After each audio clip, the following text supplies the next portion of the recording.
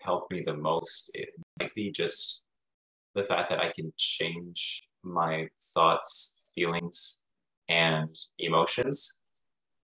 That as a Christian, I sort of knew that already, that I could change. That we ought to be changing and growing to be more like Christ, but that on a practical level, I don't have to stay a negative person. I don't have to stay pessimistic, Jeremy. I don't have to, be the person who's not known for joy. I can become more joyful. I can become more confident. That in very real, specific ways, and not even necessarily in a long amount of time, I can grow in these ways. I think that's one of the most important things for me, at least that I'm thinking of right now. Awesome.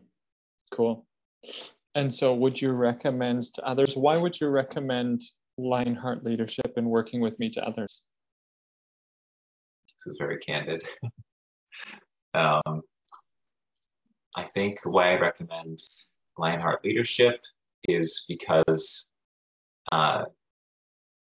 working with Oren, just knowing that he's someone who's a friend, not just a friend though, that he's a Christian, that he takes seriously God's word and truths and principles, but also that he takes time to listen. And I noticed that in our meetings together, that he takes time for me to process things and give me thoughts, and that he encourages me in very real ways, but he also wants to see me succeed. Like, he's not just after a completion of a course or the getting someone through a program, but he seems like he really wants to see people like myself more joyful and more being the people that they were. He wants people to be, I think, what God created them to be. He wants them to thrive in life. And I think Lionheart Leadership is something that it's not just rooted in a good, I would say, a biblical foundation, but I don't know. I have to think about this a little bit more.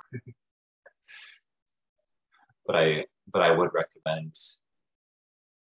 it because I think it has a lot of. I think also some of the value of this is that Oren understands the reservations, the hesitations people can have in believing that they can change, that their past doesn't define their future, or that their emotions don't have to stay in a negative pattern, but that his own experience, I think, in his personal life and in ministry and in other areas, helps to.